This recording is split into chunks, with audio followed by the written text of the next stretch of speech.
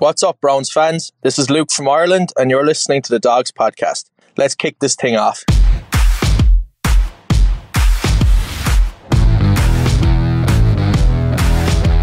Welcome to the Dawgs podcast with your hosts, Blake Reneker, Zach Kopp, Justin Charles, and Josh All. Hey, welcome back to another episode of the Dawgs. We're always looking for more fan intros like Luke's from Ireland. Head to thedawgspodcast.com to leave us a voicemail and get your intro on the show. We want to thank everybody for giving the Dawgs their most successful 2 weeks in show history. We appreciate all the support. We actually, I think our Curtis Weaver video at 17,000 views, which is completely mind-blowing. So whoever put it up on Reddit, God bless you. So again, thank you for all the support. Before we get into the episode, remember to check us out on Facebook, Instagram, Twitter. Go follow us on Twitter if you get a chance. We're getting close to 1,000 followers on there. That'd be pretty cool. Please subscribe on YouTube. Make sure you click the notification bell so you never miss a new episode. You can also find us on Apple, Google, Spotify. Leave us a 5-star review if you don't mind. Lastly, remember to head to thedawgspodcast.com/schedule to take our 2021 Browns record poll. You can go game by game and vote whether you think the Browns are going to win or lose. Do we have any updates on that this week? Yeah, we do. We've actually had a lot of people going and submitting their predictions for the record, which is phenomenal. Keep sending them in. We love it. Right now, do you guys remember what I said the record was last week? 14-3 or 12-5? 14-3. Well, the fans now have us at 15-2. Oh, boy. 15-2. So they got us beating the Chargers now? They have us beating the Chargers. We convinced them. We made a compelling argument. So far, we're losing week 1 against Kansas City and game 1 against Baltimore. And that's it. Browns fans are hype right now. Yeah, they are. And I think we're going to take the credit for flipping that. We made a compelling argument last week for why the Chargers shouldn't have been one of those losses. Yeah, I think we did. But yeah, so please keep sending in your predictions. thedawgspodcast.com/schedule. Yep, we're going to keep that up all the way through training camp. So get them in, and then when we break down the season game by game, closer to the start of the regular season, we'll have some of that sweet data. All right, Father's Day is just around the corner. You probably need a gift for a hairy dad. Make your dad proud this year and get him and yourself the Manscaped Lawnmower 4.0. You heard that right, the Lawnmower 4.0. Get 20% off plus free shipping with code DAWGS, DAWGS at manscaped.com. Manscaped is the only men's brand dedicated to below-the-waist grooming and just launched their Lawnmower 4.0. Imagine surprising your dad with a sleek, well-designed, and optimized body hair trimmer that says your balls will thank you. I know if your dad's balls are as hairy as my dad's balls, he's going to need it. That makes me very nervous. Yeah. That's a picture I wanted in my head. Oh, man. Sorry, Dad. Their 4th-generation trimmer features a cutting-edge ceramic blade to reduce grooming accidents thanks to their advanced skin-safe technology. You might ask, how's the Lawnmower 4.0 different from other trimmers? Well, this upgraded trimmer includes a multi-function on-off switch that can engage a travel lock. This is a great feature if your father or yourself do a lot of traveling.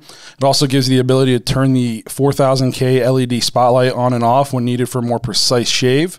You can shave your balls in the dark, which is cool. I wouldn't recommend it. You're feeling a little risky. Yeah, if you like to live on the dangerous side. Lawnmower 4.0 even allows you to customize your trim through additional guard lengths with sizes 1 through 4. There's wireless charging.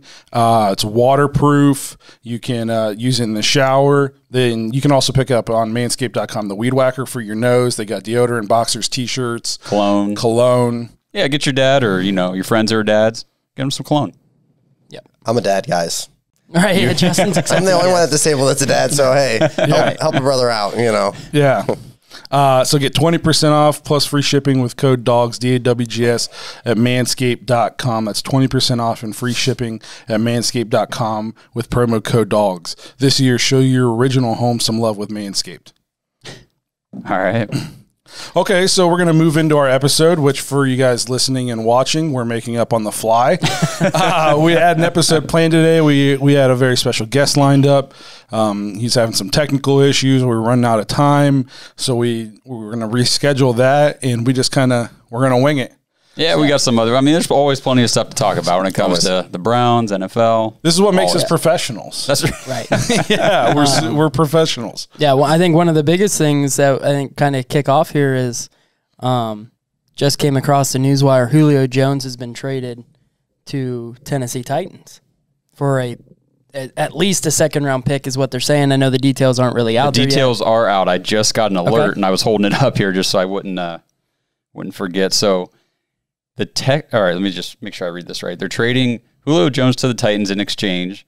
So if Atlanta's getting a second-round pick, that is not the right alert. That's all right. We're doing a great job on this. Hey, we're winging it. We are winging it. Where's that alert? The wife just asked me what we were going to do, and I said, we're just... Who knows? We just winging it, Right. baby. So, I mean, while Josh is looking for that, obviously Yeah. Julio wanted out. I think that was made clear, Shannon Sharp. Thanks for calling him on live TV. Yeah. So he's probably in some trouble there at Fox. But he called, TV. Julio pretty much said, "Hey, I'm not going to be here." That he wanted out. He kind of in the last couple of years isn't that guy anymore in Atlanta. So it was kind of like the writing was on the wall. It was just when was the deal going to be made here before the season? You got the details? I do. I have it now. So Atlanta gets a 2022 second-round pick and then a fourth-round pick in 2023. Okay. And Tennessee gets Julio Jones in a 2023 six. Wow. So, I mean, if you would have told us a couple years ago that this is what Julio was going to go for, I think everybody would have called you crazy. That he was going to go for a second-round pick. I know we didn't need him, but if that's all it took to get him, should we have been in the running? I mean, Julio, I think when he's healthy, he's still a dog on the field. Oh, yeah. That's a mismatch nightmare because not only does he still have some speed, he's huge. Yeah. He's not just like a little guy who's like, okay, lost his speed and he's not going to be able to win a one-on-one matchup. This guy's going to be able to go up high, point a ball over almost any cornerback in the league. Yep. Yeah. From now And you don't worry about drops. Yeah. Julio. No. It's just never been a big thing, that anyone had to worry about in his game. Right. So now, and then what's interesting about the Titans, they were one of the most popular teams in play for him to go to. He goes there now with fellow wide receiver A.J. Brown, who's become an elite wide receiver the last 3 seasons. Mm-hmm. You get Ryan Tannehill, who's a respectable quarterback in the NFL. And then, you have Derrick Henry as a running back. What was the last running back that Julio Jones played with that was the bell cow and that was the focal point of the offense? I mean, you're going to have to put a bunch of guys in the box to stop Derrick Henry. That leaves Julio Jones and A.J. Brown out there by themselves. Who are you double teaming there? You can't double team either one of those guys. Either one of those guys can win a double team. Right. I mean, their offense took a big step up. Justin and I were talking out on the way up. It's like their offense has a chance. I mean, it basically, if their defense is good and Ryan Tannehill continues to play the way he has the last couple of years, I mean, they're going to be legit. Yeah, I mean, like Vrabel as a coach, he's kind of helped turn things around down there. And I think that this team I think they figured out that they had to have some more weapons to score. They lost Corey Davis in free agency, so they had to have their defense has for the last 5-6 years has been good. Their defense. Last year kind of sucked. Last year it was a little bit down. The year that they beat us in the opener, I mean, defense was like their focal point. Yep. And then they just would run Derrick Henry for 200 yards, and then you'd have to worry about A.J. Brown. That was that was it. And so now you get Julio Jones. It's just another top talented weapon to try to stop. Well, in the Titans, their pass rush, they didn't have a pass rush at all last year. And then they signed Bud Dupree. Right. So they improved their pass rush. Well, and last year they took and hopefully it works out for us, but they were the team that signed Jadeveon Clowney, and they didn't get out of Clowney what everybody was expecting to get. So we're going to see. I think the Titans are going to be really good. I don't think that they have a lot of obstacles either to get to the playoffs. We were talking like the Colts. That's it. The Colts. And think about, Urban Meyer's probably like, man, Julio comes to my division my first year. Now I got to worry about this guy. I already had to worry about Derrick Henry, A.J. Brown. Now I got Julio to worry about in the division. Houston's a dumpster fire. They're actively... Tyrod's excited to start. I bet. I mean... Stay away from those medical staff. And then, obviously Jacksonville is building something. Yes. No, they're building a huge facility, if that's what we're talking about. They're building a big facility down there for Urban Meyer. I mean, that was probably one of the things. Urban went down there and was interviewing for the job, and he's like, you guys don't have an indoor practice facility? There's no way. Oh, we'll build you one. Yeah, we'll take care of it. So that's happening down in Jacksonville. But yes, they are building a team for the next, maybe not this year right away, but with a couple years. They're rookies, they're going to be good. Yeah. I mean, is Urban Meyer going to be a good coach? We'll see. We were going to ask our guest that today. Yeah. I mean, great recruiter. I liked how in the show outline that you said, is he going to be Chip Kelly or is he going to be Pete Carroll? And which one are you going to get? And it'll be interesting. I don't think anybody really knows because he's been away from the game now for how many? 3-4 years? Is that how many that I think it's at least 3. Been there? It'll be interesting to see how he does in the NFL because it doesn't always work out. Even the best coaches sometimes don't work out. Nick Saban. Yeah. Here's my take on Urban Meyer is even throughout his college career, he's always been a great program builder, but he's never been a great program sustainer. Yeah. You know what I mean? Like Florida, great. And then by the time he left, they were clearly on the way back down. Ohio State was great at first. And then, I mean, you could argue Ryan Day's been better his first couple of years than Urban Meyer was his last 2 maybe years. That's the long-term plan in Jacksonville is bring Urban in, get this thing built, and then move on to somebody who can sustain it. I don't know. But I think he's getting a lot of unfair flack for the couple things that people keep harping on him about, which is the Tebow signing and then saying that Travis Etienne is going to play wide receiver in minicamp. It's like, so what? If I was a Jacksonville fan, I'd be more worried about his health. I watched Urban Meyer literally on his knees for the last 2 years that he was at Ohio State, and he's like, oh, everything's good. I'm taking medicine that, makes that sack thing small. Kind of in my brain. Kind of a bold take. Is there more pressure at Ohio State or Jacksonville Jaguars? Oh, I think there's by far more pressure at Jacksonville, I think. It's the third team in a state. Yeah, but I think they've always been crap.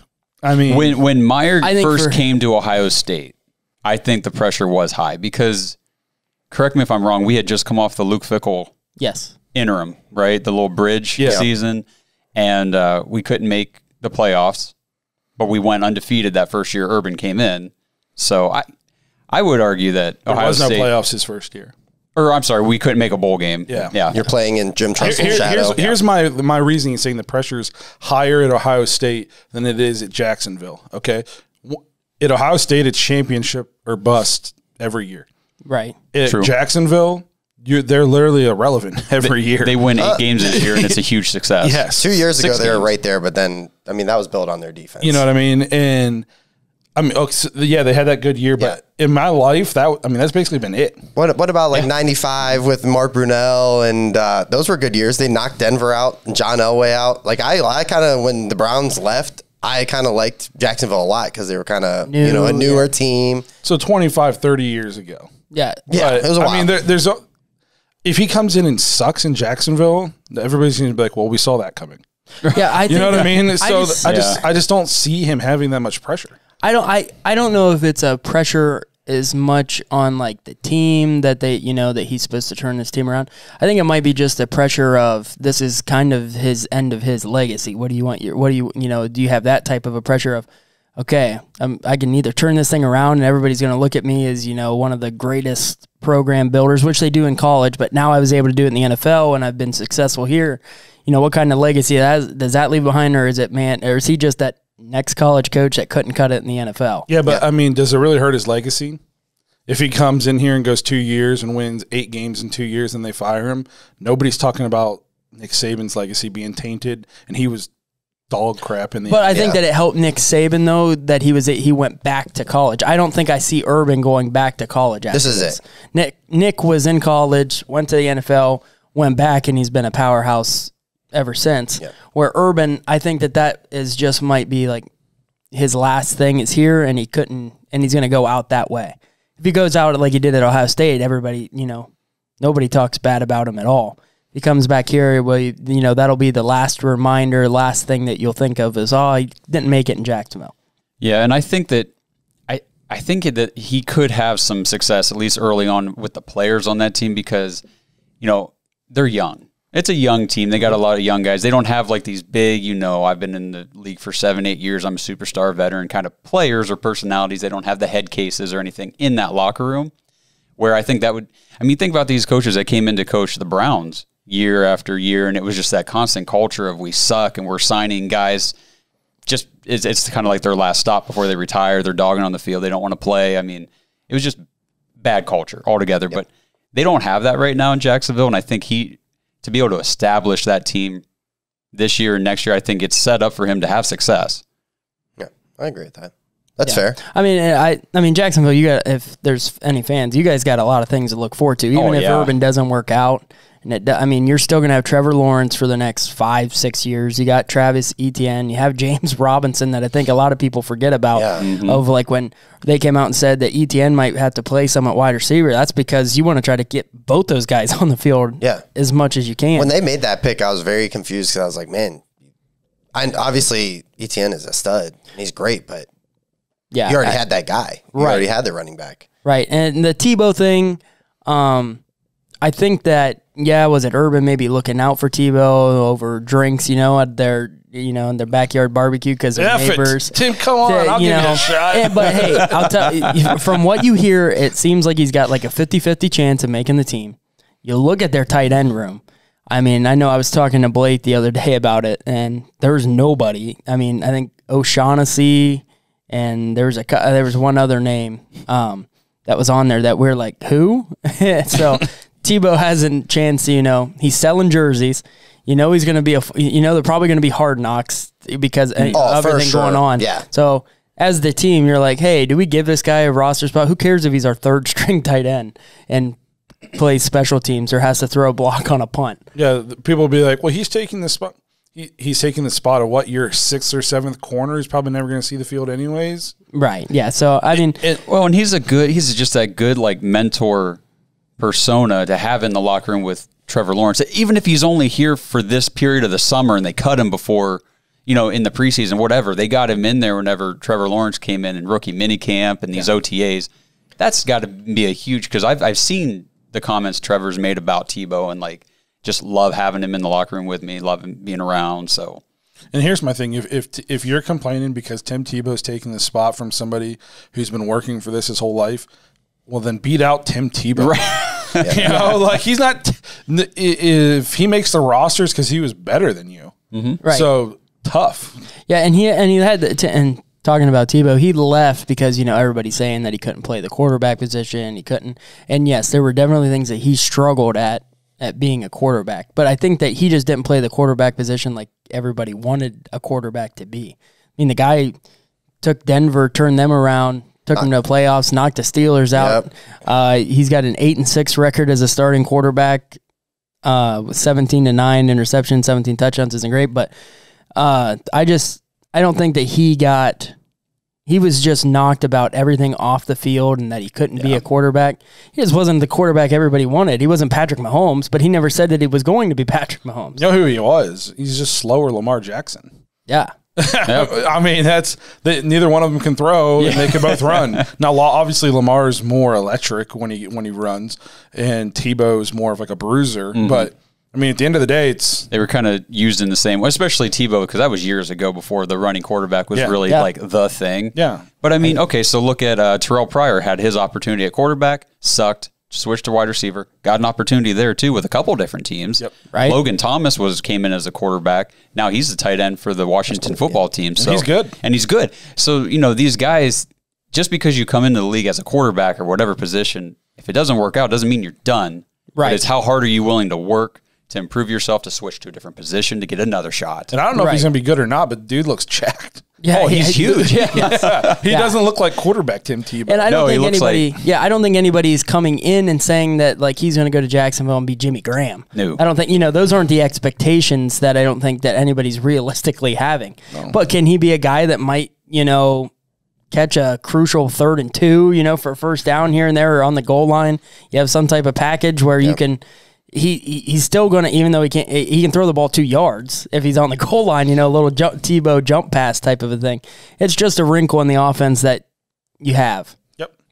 So I think that's enough talk on Jacksonville. This is the Browns podcast. Sorry. But we're winging it. We got off on a little tangent. Right. You guys know how it is. You just start talking football and see where it takes you.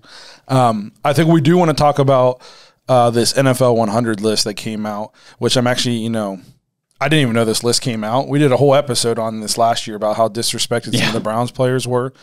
And I haven't looked at this too closely because I wasn't ready for this. But I do know that there's one Browns player on this that is just, it's an abomination. So we'll get there. But the first Browns player here, we'll just go ahead and read the top 10 real quick. So number 1, you got Mahomes, which I think is pretty obvious. 2 is Aaron Donald. 3 is Aaron Rodgers. 4 is Tom Brady. I mean, Tom's still great, but I don't know, man. He's got to be in the top 10. All he does is win Super Bowls. Travis Kelce, T.J. Watt, Devontae Adams, Russell Wilson, and then the first Browns player comes in at number 9 is Myles Garrett. Which I can take. And, coming off of last season for Myles, didn't play a whole lot at the end of the year. I mean, he played in the games, but he wasn't on the field as much as we would like because he had the COVID complications, and he just couldn't get back to 100%. No, and the fact that he's number 9 on this list, I'm actually pretty impressed with that because I could have easily seen them having Myles Garrett at 16 or, 50, outside the top 10. Yeah, I mean, the only 2 defenders that he's behind, Aaron Donald and T.J. Watt. Yeah. I mean, I'm okay with that. Yeah, that's what I'm saying. Like, there's a lot of great defensive players in this league, and they have him 3rd on the defensive side of the ball. That's pretty cool. Yeah, I agree. Some other, as we look through this list, the Browns ended up having 5 guys in the top 100. Next on our list was Nick Chubb, at 63. How do you feel about good. that? So let's get it. That is insane. Wait, so we don't have anybody before 63? We have Teller. We have Myles Garrett at 9. Then we jump all the way down to 63. Yeah. Our next one is Nick Chubb, which I think is disrespectful for Nick Chubb. How in the hell is Derrick Henry at 11 and Nick Chubb's at 63? Yeah, so if we go through here some running backs, I'm just going to start calling out some names. You got Derrick Henry at 11. You got Dalvin Cook at 19.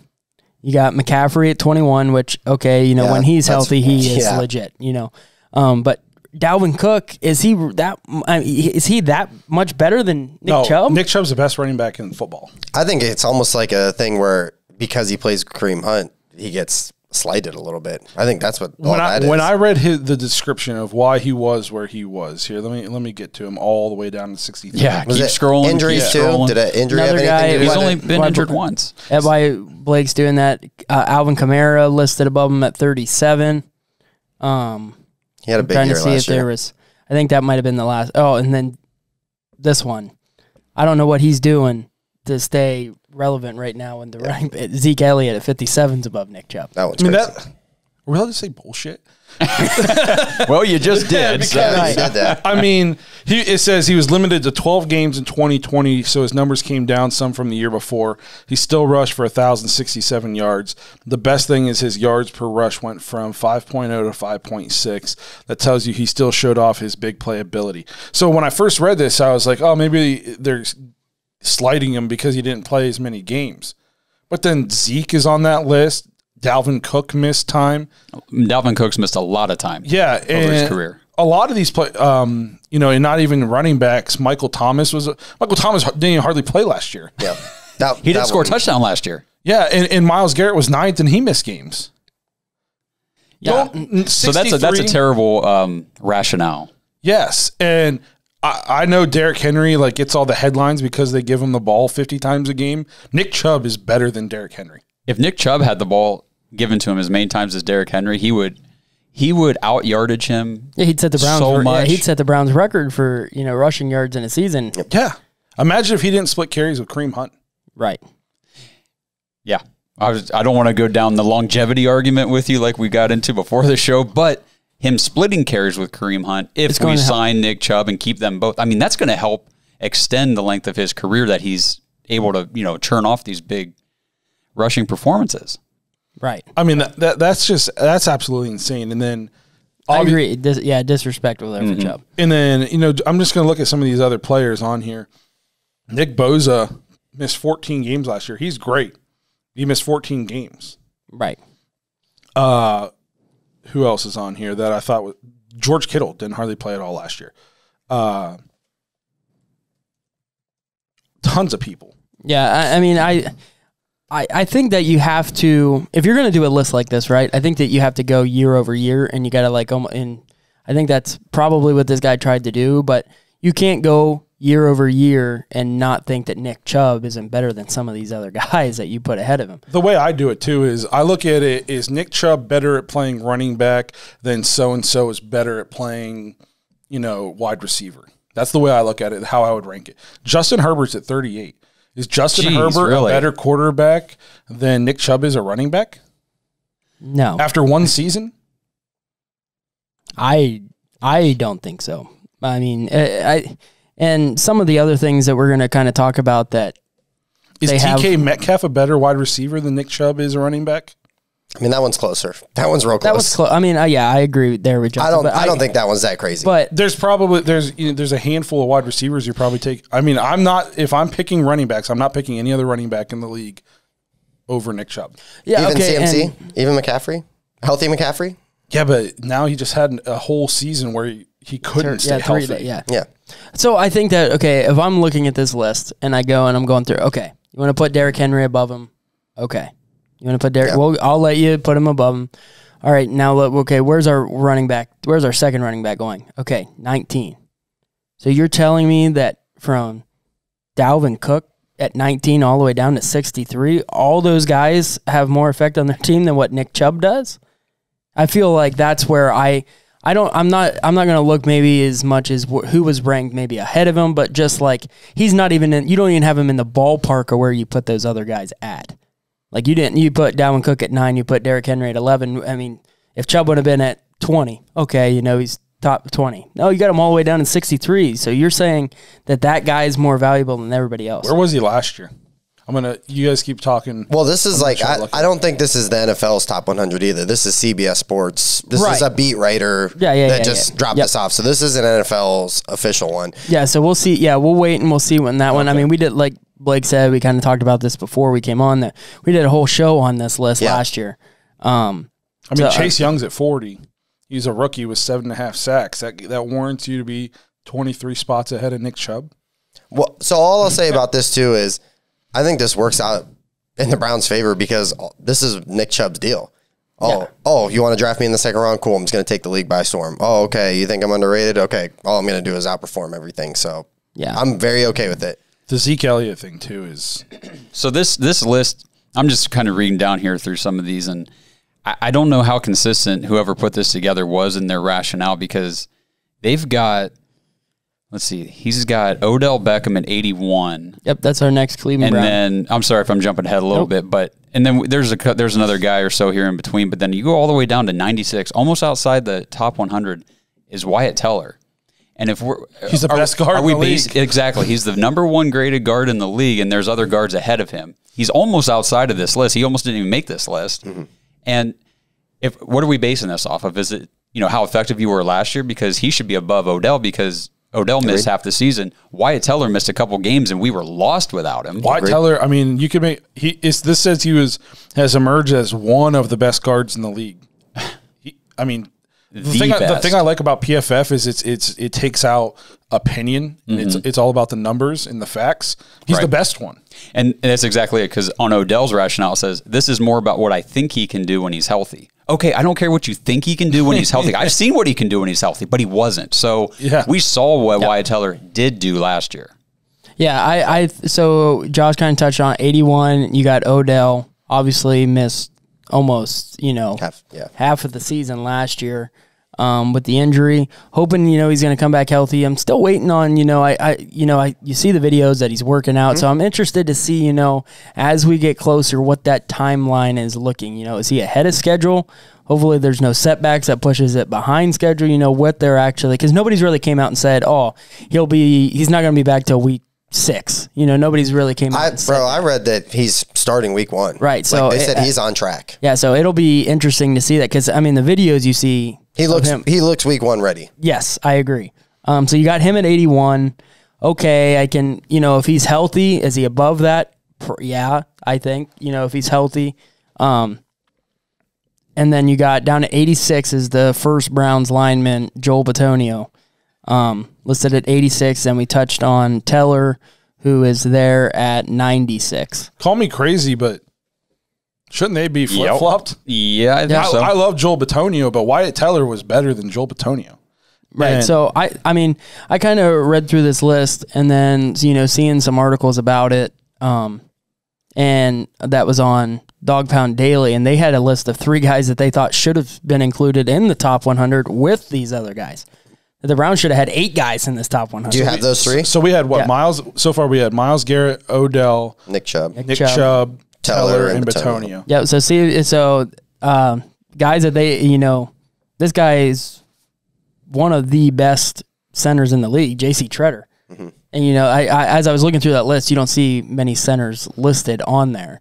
Which is crazy. You think about how important the center position is to the team, the offense in general, not just the line. They call out the protections and stuff like that. Yeah, right. They start the play. I mean, they have to, not only do they have to start the play, then they have to go through their assignment afterward. Right. So I think that he was, listed as being second best in the league behind Corey Linsley.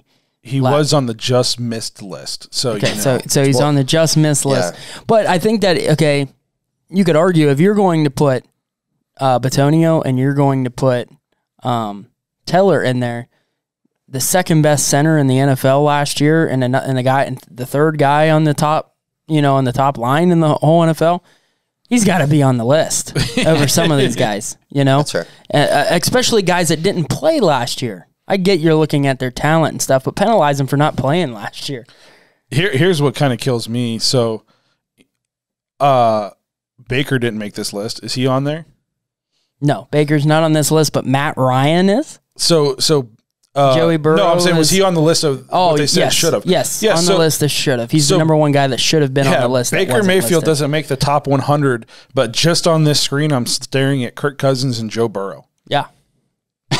Yeah. If this was Matt Ryan's ahead of both of them. If this was the Patreon podcast, I'd be dropping some serious F-bombs. You'd have to. You'd have to. That is. I mean, come on, Kirk Cousins. I think Kirk Cousins gets a lot of flack. I think he's solid, but come on, Joe Burrow. I think Joe Burrow has they're looking at, I guess, obviously upside. Like you think that's the thing. Career wise, he probably has more upside than Baker. Okay, but if you're looking at upside for the future of your career, Tom Brady shouldn't be number 4. Yeah. Right?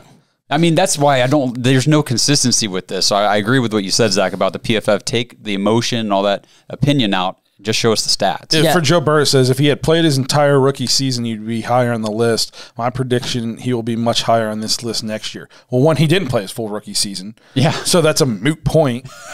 and so now you're just assuming he's going to be – it's the Justin Herbert thing. Again, Justin Herbert was awesome last year, and we think he's going to be good. But Baker was awesome his rookie season too. Mm-hmm. Yeah. So and then the other guy. So we've talked about Treader. Conklin was kind of mentioned in the same breath as the Treader in the article I read. Of Conklin, he's just awesome at what he does every single year. But the second guy before they got to the Baker point was John Johnson. Yeah, our free agent signing. He's ranked stat wise as the third best safety in all of football last year. Not on this list. It's because he's on the Browns. Right. So it's honest to God, it's because he's on the Browns. If you had a quarterback last year who was the 4th ranked quarterback in the league the last 12 games of the season or 10 games of the season, he would have been top 20 on this list. Mm-hmm. But because he's on the Browns, he doesn't even make the list. Yeah. Yeah. I mean, and the Baker thing, I think that a lot of his is based off of that 2019 season where he wasn't what he was. So he's had a really good season, then it was bad, then he's back to good. So I think, but everybody wants to revert back to that season and not think, just forget. Okay, Freddie Kitchens was there too. Yeah. There was a lot of, who was successful in that offense. I think it all comes back to just national media just does not want to buy in on Baker Mayfield. Yeah. I think that's all it comes down to. It doesn't matter what show you watch. It's, well, hey, the Browns will only go as far as Baker Mayfield can take him. And so I'd love to. Which I couldn't agree with more. We're only going to, but I think he can take us pretty far. Oh, for sure. If we get that guy, that second half guy, absolutely. Yeah, so I think it'll be interesting, if when another top 100 list comes out, like the NFL's, and we break that down to see how it matches up with this. This is garbage. Yeah, I mean, I thought that you'd be interesting. Pete Prisco. Pete Prisco's an idiot. Okay, so this dude probably gets paid way more to do his show than we get paid to do our show. And he puts this garbage out. Yeah, well, we had an assistant bring us donuts and orange juice today for the show. Right. Did we? Yeah, that's right. Yeah, I was just gonna say, like, I'm just because I'm scrolling up through the list. I'm just, 18. So in the top 20, Zach Martin, offensive guard from the Cowboys. He's old now. But Tretter's at 96?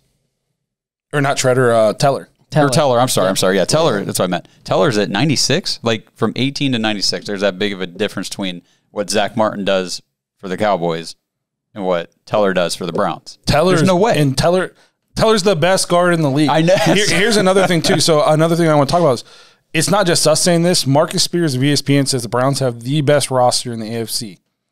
Better than the Chiefs, better than the Ravens, better than the Bills. I couldn't agree more. I've been saying it for weeks now.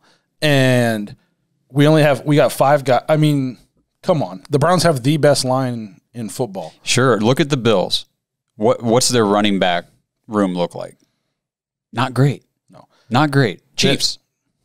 I mean, okay. Clyde Edwards-Helaire I think is going to be better this year, but it's not Nick Chubb and Kareem Hunt. No, and here's the thing. The Chiefs obviously are super good. Take Mahomes off that team, though, and what are they? That's a good point, because and that tells me it's not their roster top to bottom that's great. It's just they have a solid roster around what's going to arguably go down as one of the greatest quarterbacks ever. Right. That elevates that. But, I mean, top to bottom, position to position, the Browns are better than them at a lot of places. Well, I just look at their wide receiving core. I think this is an interesting thing because, the Browns, we've got good players that, across the board at wide receiver. They have Tyreek Hill, and it's kind of like, after that. I mean, they had Sammy Watkins as their number 2 last year, and, he's never... He sucks. Good. Yeah, okay. He's number 1 in Baltimore. Is he the number 1? He's the number 1 in Baltimore. Dude, it doesn't matter. He's number 1 in Baltimore. Right. No. You think about what they got, McCole Hardman. And Demarcus Robinson, I think. And it's like... And these guys are, if they weren't playing with Patrick Mahomes and Andy Reid's system, they'd barely be on NFL rosters. Right. McCole Hardman is fast. Very fast. And they're just hoping that, if anything should happen to Tyreek Hill, at least he can run straight down the field pretty fast. But he's not a great receiver. It's like they got a team full of Anthony Schwartzes. Like, yeah, would you take McCole Hardman over Rashard Higgins? In which system? No, I'm just in the Brown system. Probably no, because what Rashard Higgins can do is we saw it last year. The dude's just open. He creates separation. He's not blinding fast, right? But he can get open, right? I'd rather have that than a guy that's just has one route. Those dudes work because Mahomes is so good. Exactly. It's not because they're so good. Right. It's kind of like when the Cavs were going to the playoffs back in the day. Sure. And the role players were Donnell Marshall and Damon Jones and Larry Hughes. Those guys weren't good. But, I mean, LeBron carried Mo Williams to an all-star bid. Yeah. Absolutely. And it's the same thing. Mahomes, those guys, McCole Hardman, DeMarcus Robinson, those, I mean, they're on offense, they're Pat Mahomes, Kelsey, and Hill. Yeah. Yes. And those guys are just so good that the other guys just get brought along for the ride. That's not the way. The Browns are very good at the top, but their bottom is better than most other teams' bottoms. Yeah, and I think with the Kansas City Chiefs offense, if you kind of look at it, they have plays designed for Hill, and they have plays designed for Kelsey. And then some of their other wide receivers, it's either like just a go route or they're just faster than the defensive back when Patrick Mahomes scrambles around for 15 seconds that the guy can't keep up with them and they end up being wide open. Yep. Mm-hmm. It's kind of how that offense kind of works. I think in that Super Bowl, what was it that Mahomes ran like 500 yards, I thought. Yeah, of just escaping in the backfield. And those guys most games are open by then. Super Bowl didn't work out that way. And there's a reason why then McCole Hardman will have a game where he has 2 touchdowns and 150 yards, and then for the next month, is 6 yards. You don't hear from him. Exactly. Yep. And it's because, those fluke plays in the scramble drill type plays like that he capitalizes on with his speed. But week to week, they're nothing great. Yeah. No, I agree. So I mean, putting the Browns at the top as far as the roster right now, I don't have a problem with that. Neither do I. It's solid. Yeah. Especially now that the way we fix the defense. Oh, man. And you're getting guys healthy back. So not only did you add key players to positions you need, kind of the next point that I was going to talk about was our voluntary OTAs that are happening right now for they started last week. They're going through this week. At least is you got Delpit's back on the field. You got Greedy Williams is back on the field. I mean, and those two guys are two of the guys that need this work. They need to, because not everybody, one of the key things, not everybody's reporting. Most of the offense, the starting offense, isn't at the voluntary OTAs. But getting those key guys that need the extra time, I think, is big. That's happening right now. And it's just good to see, like I saw the picture of Greedy and Delpit out there. And it's just good to see them out there. Yeah, and that picture, are you talking to one where they're like walking out to the field? Delpit looks huge. I was just going to say that. He looks season ready. I mean, he looks jacked. big. Greedy, he dwarfs Greedy. Which I didn't realize Delpit was that big. Of course, we didn't see him last year, but just seeing that picture, I was like, all right, we're obviously just looking at a physical image of a guy, but it's like if he comes out here and he plays like we think he can play, like we drafted him to play, this could be very fun this year. You know how Madden you can like turn injuries off? I just want to turn injuries off for the season. Yeah, across the board, everybody's even. No injuries for anybody. Let's just play. So starting offense, most of them haven't been there. We're returning all 11 starters on the offensive side. Defense, we're definitely not doing that. So they need that extra work as one of the key takeaways from OTA so far. We talked about Delpit and Greedy getting back. Delpit probably going to be a starter when, we throw out the two safeties on the field. We're sometimes going to play with three. So he's looking like he's got that starting, like he's got an easier path to a starting spot than Greedy does. Greedy's got a little bit more competition. You got Ward, you got Newsome you brought in, signed Troy Hill. He's got a little bit of a fight for the playing time that, Delpit doesn't really have in the OTAs. And it's just going to be about where does he come back after that nerve injury? Sometimes that takes years to get back to where you were, if you ever do. So, he's got a lot of stuff that he's got to work through, but good thing seeing him back on the field. And then the third takeaway was the praise for JOK right now in camp. People are saying he's insane. I mean, it was Anthony Walker came out and compared him to Darius Leonard. I saw that, yes. He compared him to he's a sliver of what Darius Leonard is. That's a win. Yeah. Yeah. And this guy slid because everybody was afraid of some of his health scares, which – you hear the Browns and people talk, they're like, hey, we're not that worried about it. That thing's it's all checked out. So it's going to be. A lot of people psych themselves out of a potential defensive rookie of the year type player. Yes. Future Pro Bowler, hopefully. Yeah. Good for us. Yeah. And I saw one of our receivers came out. I forget which one it was. And they were like, catching passes on Newsome is going to be very easy. hard. It's going to be hard. Yeah. I also saw that. I can't remember what receiver it was. I'll look that up. They're like, this kid's good. Yeah. They said he was very, very, very hard. Locked down. Yep. That is great news because Newsome, we've talked about it, was the one guy that initially we all kind of were like, are you sure? But I feel so bad. Yeah. So I was going to reach out to him on Twitter to try to get him to come on the show. Bad idea. And then I was like, man, if he watches, if he goes back to see what we're about. No, you should. And that he way sees our live reaction, I'm going to feel so bad. Defend yourself, right? I mean, it was one of those things where it just was that, I was thinking of other guys and they said this, but man, ever since then, I'm higher and higher and higher, and now I love the pick. And talking to Barry Shuck always helps kind of bring things back to earth and kind of ground yourself because he's done the extensive research into that draft process. He was talking Newsome months ago when we were like, hey, which defensive end are we going to take? Right. None of them, by the way. But yeah. And I want to say that people listening too, when we say the Browns have the best roster I don't mean we're the best team. We still have to go out there and prove it, and we got to put what's on paper onto the field. But I'm just saying preseason on paper, if we're stacking up rosters, I'm putting the Browns, they're on the top. Yeah, for sure. Yeah, and another thing with the OTAs, we kind of just touched on it. If we had to go 5 biggest players that needed to get in there, get work, and show what they have going into the season with this new revamped defense, Delpit and Greedy at the top of that list. Yep. But also guys like Jordan Elliott, who is right now, is he probably our starting defensive tackle, maybe?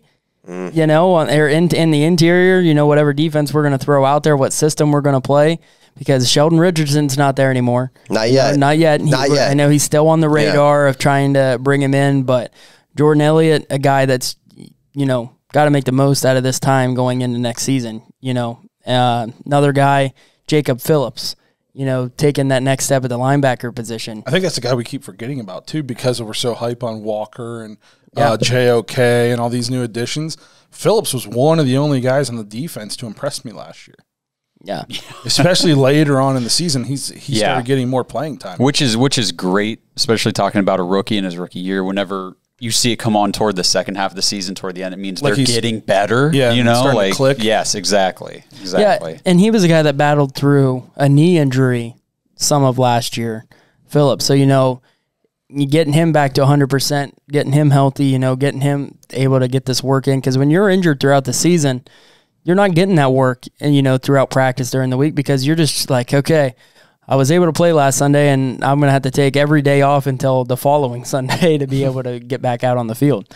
So I think that you know, this is big for him going into this year. Excited to see what he can be with a JOK in there, kind of middle of the field, with an Anthony Walker. I think the Browns defense is going to be exciting. If I'm Mac Wilson, I'm starting to look for a new place to live, I think.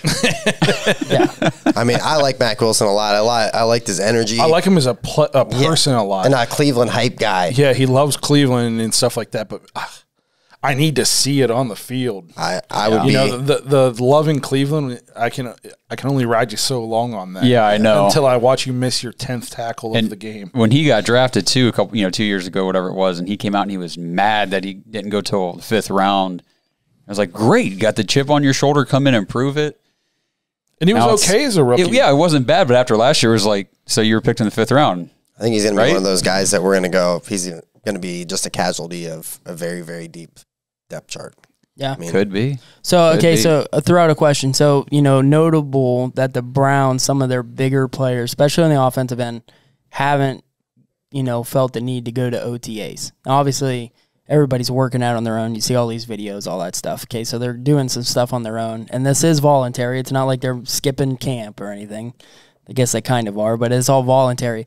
Would you rather have everybody show up, or are you good with knowing, oh, hey, they can take it and do some stuff on their own, just make sure, what would you want? Well, if you didn't think that the podcast was voluntary, you would know that we talked about this last week. Okay, because 79, my biggest thing was the Kansas City Chiefs. Is that not the I'd say the pallbearer for the organizations right now? Yeah. In the NFL, 80 out of their 90 players are there. Yeah. We talked about. We think it's just because J.C. Treader is the president of the NFLPA, and he says they shouldn't go, so they're basically just like, we don't need to be there.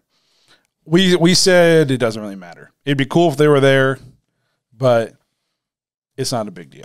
You guys see Baker's doing another little mini get together down in Austin, and that's the thing with COVID, you know, disappearing on June 2nd. Except for only in Ohio. Except for poor, I don't know if you guys are golf fans, but poor John Rahm. He was leading. You know, 6 strokes yesterday, walks off the 18th. Could you imagine your feeling? You're like, man, just finished the 3rd round. I'm up 6. Yeah. I'm At the Memorial, right? I'm going to win $1 million tomorrow. And then they're like, oh, hey, sorry. Can you put your mask on? You're positive. It's such a dangerous disease that you're able to lead a golf tournament with it. Crippling. Yeah. I digress. But yeah, so with COVID disappearing, you know, into the ether, it was never a thing now. And training camp and stuff is going to be normal. There's plenty of non-voluntary activities that they're going to be at to catch up. And they, like I said last week, they have the playbook and they're studying. I guarantee, you know, when they're working out with Baker, they're running those routes, that route tree, that kind of stuff. And they just played 17, 18 games last year. We're bringing back all 11 starters. Yeah, the big thing for me, and I mean, just watching the Browns organization over the last 20 years, these guys know what they're doing on the football field. I mean, if you're a professional football player, you know how to play football. What team you been watching the last 20 years? What I'm getting at is you have to all be bought into the philosophy. Right, you got to have that camaraderie. You got to, what Stefanski was able to do with these guys over Zoom last year to kind of get them all to open up and like interact with one another and feel comfortable with each other.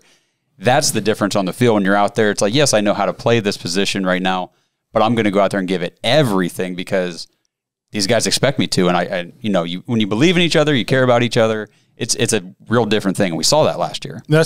I agree. Just the fact that I trust Stefanski and his coaching staff and Andrew Berry to have the team ready. So whether it's now or it's in July, it doesn't matter to me. I trust Stefanski enough that the team's going to be prepared. Yep. Yeah. I just think back when I was younger and stuff, I'd be the same way. If guys weren't there at every single voluntary thing, I'm like, oh, they don't care. And the older I get and the more I understand, the business side of things and all that, it's like, yes, they do. They'll be fine. Especially like you said, like you got the right staff in place. You've got the right front office. They're going to have the guys ready. We got the right players on the team. Just calm down and everybody just wait till. I know it's tough because everybody wants to play football. I want September right now, but. And here's the crazy thing is this is their job and it's voluntary. I don't know about you guys, but if my job was like, hey, if you want to come in, we'll see you here. If not, it's not a problem. I'd be like. It's not a problem. See you later. I'll see you next week, guys. Yep, I'm not coming in. So I wouldn't be volunteering my time either, probably. So that's just kind of my take on it. But if you want to know more about that, Zach, just go back and watch last week's episode. Right. Yeah. It's on YouTube. Yeah. We even made a dog bite about it. That's right. You were actually in last week's episode. Right. I know. I caught that part. That's right. It was awesome. Yeah. Well, I know we got to kind of wrap it up here. We got something. We were a little behind today. We want to thank you guys for checking out another episode of The Dawgs. Big thank you for just sticking around with us. We kind of... It was like, oh, it's time to go on. What are we going to do? And we just started talking about football. It's really exciting because the guests we were supposed to have on today, we'll have on next week. Yep. Hopefully, as long as everything works out. But it's going to be a really good conversation. Yeah. We got Chad from ESPN Radio is going to be with us. Yeah. So make sure you guys tune into that. Chad, sorry we didn't get on today, but we will reschedule. We'll get it figured out next week. Yep. So thanks for sticking with us today, even though, we might have been rambling a little bit. Hopefully you guys still enjoyed it. Remember, you can drop us a voicemail at thedogspodcast.com or vote for the Browns 2021 record at thedogspodcast.com/schedule. If you thought Josh looked a little older today, it's because he just had a birthday, so wish him a happy birthday. He's officially an old man. We hope everybody's enjoying their summer so far, and we'll see you guys all next week. Thanks for listening to another episode of the Dawgs Podcast. Make sure you subscribe to our YouTube channel and follow us on Twitter at the Dawgs Podcast and become an official Dog Pack member at jointhedawgs.com.